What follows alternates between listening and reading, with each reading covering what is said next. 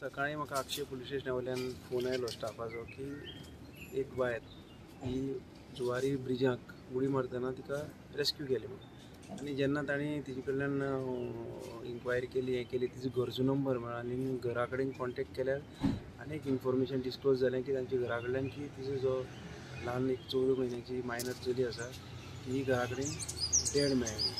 So accordingly आमी हांगा हांव म्हज्या स्टाफाक घेवन हांगा आयलो आनी म्हणजे कितें आसा ती इन्क्वायरी स्टार्ट केली आनी तातूंत कळून चुकलें की त्या बायलेन ताच्या आपल्या ल्हान एक 14 वर्साच्या चलयेक 14 म्हयन्याच्या चलयेक मारल्या आनी ती जीव दिवपाक गेल्या. So in this connection we have registered a crime under section 302 end section 8 of Goa children act आनी we R finding the region behind this crime.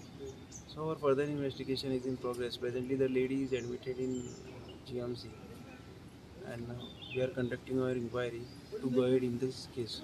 Sir, ते चोडू जर्मनी आलेले काय हालीत she had returned from Germany. कितें reveal जाता? Her husband is working in Germany in one of the companies. So she was there. So presently she had come with her daughter here and her husband is in Germany. So Depression असे दिसतात? That we don't know. That we are trying to find out what is the reason behind the murder. So त्याने आपल्या हातीची शीर cut केलेली बी ते कितले खरे?